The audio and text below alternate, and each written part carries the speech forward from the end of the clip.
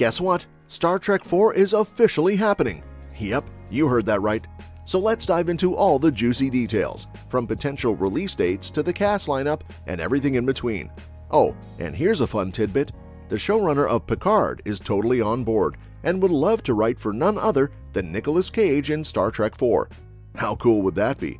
Plus, there's this fan theory about Kirk causing a whole species to go extinct, and guess what? It's been confirmed to be true. Can you believe it? So buckle up, Trekkies, because it looks like we're in for quite the ride with Star Trek IV. So here's the scoop. Star Trek has officially backed a major fan theory about the voyage home, and it's a game changer. This theory, revolving around humpback whales, a key element of the film's plot, has been a hot topic among fans for years. But guess what? In the 2008 comic Star Trek: The Last Generation, the theory gets a nod of confirmation.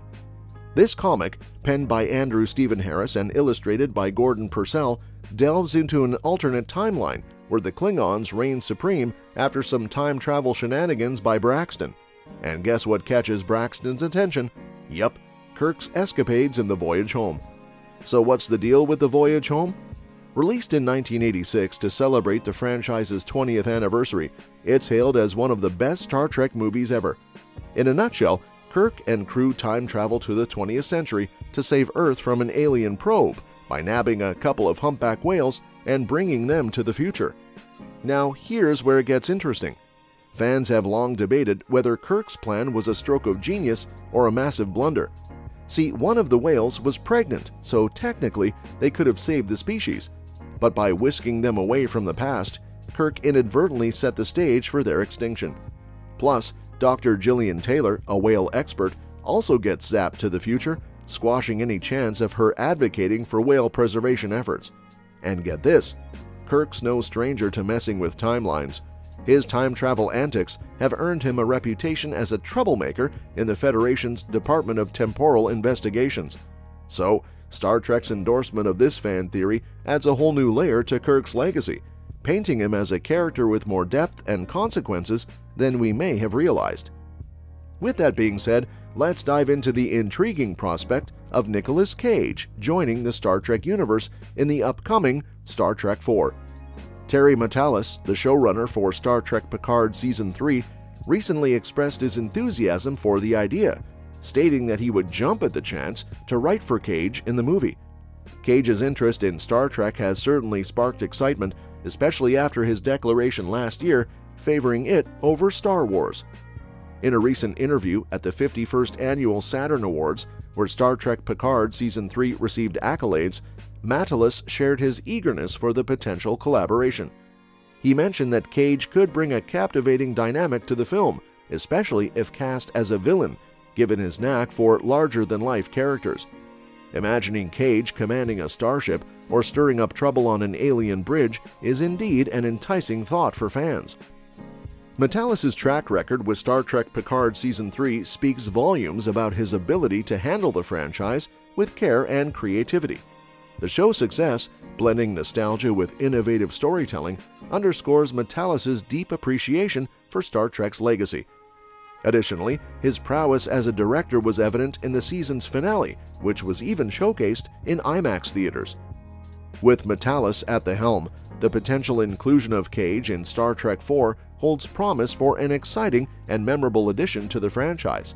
Whether it's through Picard's proposed spin-off or the anticipated Star Trek IV, fans can't help but anticipate the intriguing possibilities that lie ahead.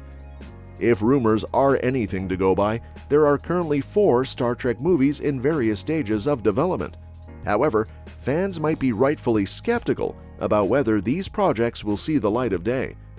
The sequel to 2016's Star Trek Beyond has been stuck in development limbo for almost 8 years, with no signs of progress since it was removed from Paramount's schedule in 2023. Recently, reports surfaced about a second J.J. Abrams-produced Star Trek film set decades before the 2009 reboot. But that's not all. There are also reportedly 2 spin-off movies in the works, with one confirmed to stream on Paramount+. This confirmed project is Michelle Yeoh's Star Trek Section 31, currently in production. The details of the other spin-off are less clear, with speculation about a Star Trek Picard continuation. However, it's important to note that only one of these 4 projects is actively moving forward. Michelle Yeoh's Star Trek Section 31 movie stands out as the most concrete project set to stream exclusively on Paramount+.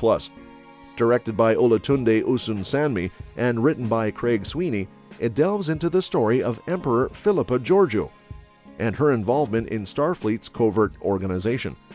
While not much else is known about this movie, more details may emerge as production progresses. One lingering question is whether it occurs between Star Trek Discovery Seasons 1 and 2 or continues Georgiou's story post-Discovery Season 3. Despite being the only movie currently in production, Star Trek Section 31 is aimed at Paramount Plus's streaming audience rather than theaters. However, featuring Michelle Yeoh in the lead role could draw broader interest. Yeoh's active role in getting the project off the ground contrasts with the situation surrounding J.J. Abrams' Star Trek cast and their potential involvement in a 4th Kelvin timeline movie. Star Trek Section 31 is just the beginning of Paramount Plus's strategy to release Star Trek movies every 2 years for streaming. Another noteworthy development is a new Star Trek Origin prequel movie, revealed by Deadline in January 2024. Penned by Seth Grahame-Smith and directed by Toby Haynes, the film is set decades before the events of the Abrams movies. Produced by Abrams' Bad Robot, it hints at a Kelvin timeline connection. However, given the history of stalled Star Trek projects, including the long-delayed Star Trek IV, there's no guarantee this Origin movie will make it to the screen, despite the promising talent attached. Finally, rumors about a potential Star Trek Picard movie surfaced following an interview with Patrick Stewart on Joshua Horowitz's Happy Sad Confused podcast. While discussing Star Trek movies and filmmaking in general, Stewart mentioned that a script for the actor Patrick to perform was in the works. Many outlets interpreted this as a sign of a Star Trek Picard movie being in development. However, when considering Stewart's conversation with Horowitz in its entirety, the quote doesn't necessarily confirm this. It seems more likely that Stewart was referring to a different project outside of the Star Trek universe. Stewart continued to talk about Star Trek Picard separately from the script he mentioned, indicating that they are distinct topics. While Michelle Yeoh's Star Trek Section 31 movie is part of a planned series of Paramount Plus exclusive films, there's no indication that a Picard movie is part of these plans. Although a Picard movie could potentially serve as a pilot for Terry Matalas's hypothetical Star Trek Legacy series, there's currently no concrete evidence to suggest that a movie starring Patrick Stewart is in the works for Star Trek fans to anticipate. And with that being said, did you know that Quentin Tarantino had initially planned to helm an R-rated Star Trek film, but he ultimately decided against making Star Trek IV his final directorial venture? Known for his iconic works like Pulp Fiction, Tarantino had previously stated his intention to retire after directing 10 films. While his concept for a Star Trek movie was undoubtedly intriguing, it never progressed beyond the scripting phase. Collaborating with director Mark L. Smith, Tarantino crafted a script based on his vision, but the project didn't advance further. In an interview with Collider discussing The Boys in the Boat, screenwriter Mark L. Smith shed light on the Star Trek IV script he worked on with Tarantino. Smith revealed that Tarantino grappled with the idea of Star Trek being his 10th and ultimate film, causing him to step back from the project. According to Smith, Tarantino pondered whether concluding his directing career with a Star Trek movie was the right choice. This internal conflict ultimately stalled progress on the script, leaving it untouched on Tarantino's desk. Despite the script's potential, Smith acknowledged the unlikely prospect of it ever coming to fruition. Nevertheless, he praised Tarantino's bold approach, expressing his belief that the film would have been a standout addition to the Star Trek franchise. And that's that for today's video. Thanks for watching, and we will see you in the next one. Your suggestions for future videos are always welcome in the comments below.